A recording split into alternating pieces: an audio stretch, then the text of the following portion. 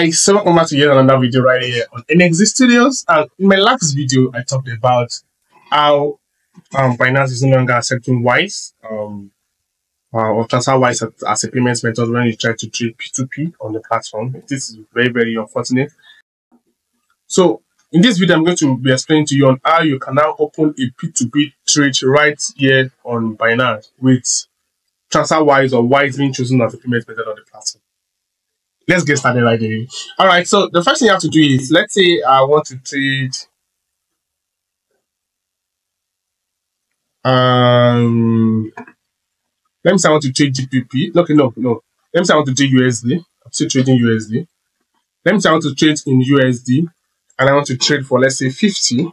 It's going to filter people, those that are, really accepting $50. Then now you come down here to there's going to filter out those advertisers. So it's going to filter out advertisers in which the minimum are $50 or and above or stuff.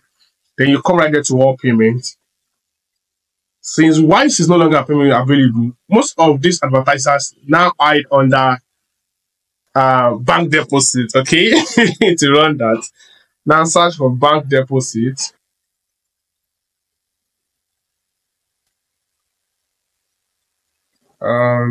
Yeah, so just come straight to bank transfer. Click on bank transfer.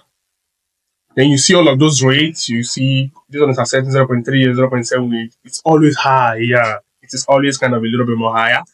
And once you click on this, click on buy USDT. Then how much do you want to buy? Then I'm saying I want to buy 50. If I buy 50, then I will receive 48.16 USDT.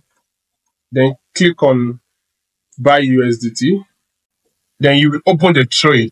All right, so as you can see, his name is Julius Saleta, the bank account. This bank account email that he dropped here is Wise email. So the new payment method now, instead of you start searching for Wise and TransferWise that you are not seeing, just click on bank transfer. And most of these advertisers on that bank transfer way, it's always through TransferWise. Okay, copy the email and let me try and pull up my phone.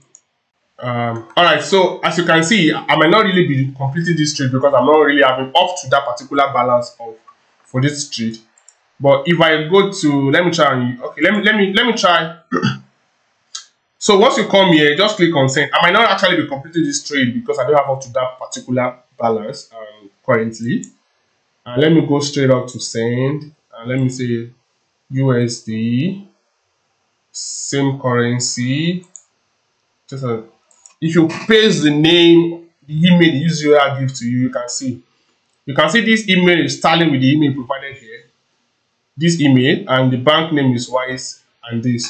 So if I decided to proceed now, if I was adding up to 50 USD, then this transaction would be completed immediately. Oh, okay.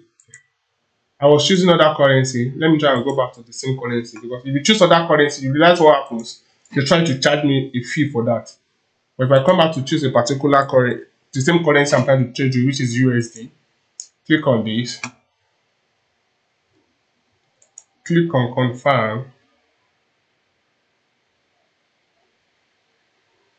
and if I enter my password here now, then this transaction will be automatically completed, and this advertiser or the buyer, the seller will be able to get the payment and release the coin. Definitely. So to anyone trying to trade, so if you're trying to trade on Binance using Wise or TransferWise at the payment time, it's not working for you, just simply use bank transfer and you can get it done right away with that. So I hope in today's video I'll be able to explain to you one of the biggest problems with the latest changes on Binance and how you can get over it. Remember to click on the bell icon and turn on the notification to get notified of any of my new and upcoming videos that I'll be releasing in upcoming weeks. Till next week, I will say again, guys, I love you and peace out.